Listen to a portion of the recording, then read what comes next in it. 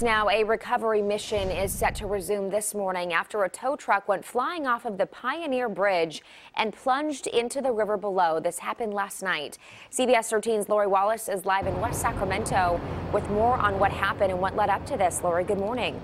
Good morning. Those search efforts were called off last night. It was just too dark out here and the river was flowing just too fast. But crews are expected to be back out here later this morning once there's a little more daylight.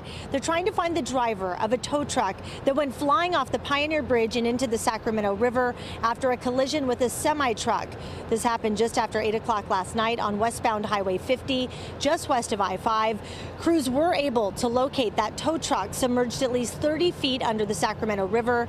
At this point, though, officials do believe the driver of that tow truck did not survive. The identity of that driver has not yet been released, but crews are expected to be out here once we have a little more daylight to resume that search here on the Sacramento River. Tina. All right, Lori, still so many unanswered questions this morning, but thank you for giving us that update. Turning now to stop